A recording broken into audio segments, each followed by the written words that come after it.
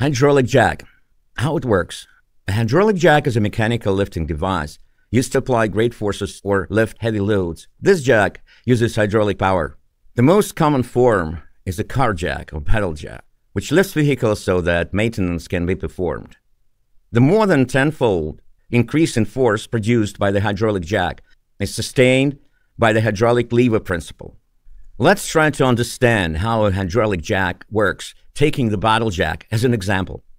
Lever 1 is positioned in such a way that the arm between the pump's plunger and the axis is smaller than the arm between the axis and the handle to which the force is applied. In this case, the mechanical lever principle is utilized, which allows to magnify the applied force several times. With the help of a mechanical lever, a force is applied to the small piston, making it move downwards. The pressure under the piston will be calculated as the ratio of this force to the area of the surface of the piston. According to the laws of hydrostatics, the pressure applied to the surface of a liquid is transmitted equally in all directions to all points of this liquid. This means that the same pressure will act on the large piston. The pressure under both pistons is the same, but the area of the surface of the larger piston is larger. Therefore, it can assume a larger force. The larger the area of piston 2 and the smaller the area of piston 1, the greater the amplification factor can be obtained by using the hydraulic levers. The total displacement of the large piston will depend on the volume of fluid displaced by the small piston. The area of the surface of the second piston is larger. Therefore, the distance it is displaced by will be less than the distance that the first piston was displaced by. It follows that the hydraulic lever allows you to increase the force you apply to it.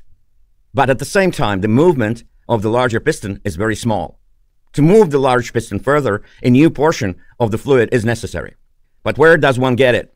Let us add a tank and 2 check valves to our device. The check valves allow fluid to flow in one direction and do not allow it to flow in the opposite direction. Now, when we pull the handle upwards, the small piston will move upwards as well. The volume of the space underneath will begin to increase and the pressure will drop.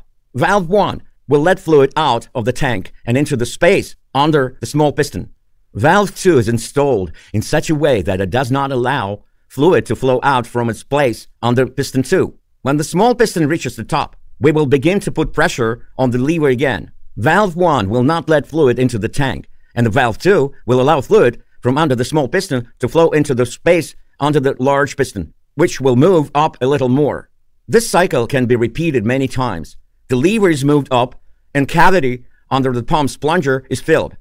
The lever is moved down, and the liquid is forced out into the space under the large plunger. If the load needs to be lowered, the release valve is opened, and the large plunger moves downward under the effect of the load's mass, while the liquid from under it goes into the tank.